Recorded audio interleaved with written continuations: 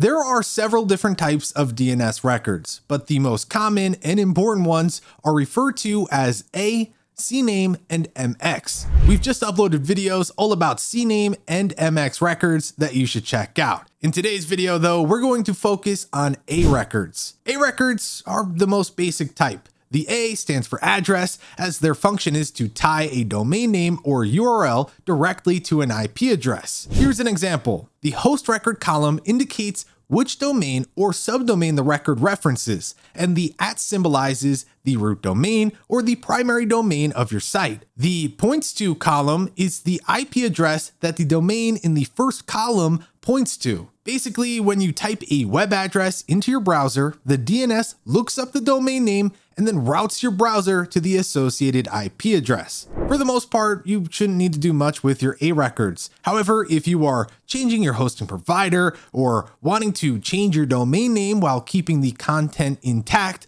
or maybe you need to point a new subdomain to your server, there are definitely situations where you may need to access your A records. You should be able to access your site's A records through your web hosting account dashboard. For this example, we'll be using Bluehost. First, you'll need to log into your hosting account and then click on domains in the left-hand side. Now find the domain that you want to edit the records of, and then head on over to the drop-down box located next to the Manage button, and then select DNS. As we can see here, there are a lot of options on this page, but we're only worried about the A records. To make changes to current existing records, you would simply click the three dots and either edit or remove. To add a new record, you would click the Add Record button and simply type in your host record and where you want it to point to. Don't worry about the TTL setting, you can just leave that at its default value. Some hosting providers even have an option for automatic, which we do recommend. Once you're done adding your records or editing or whatever the case is, that's it. It's really that simple. If you enjoyed this video, then be sure to give it a like and subscribe for more content. With that said, thanks for watching, and we'll catch you in the next one.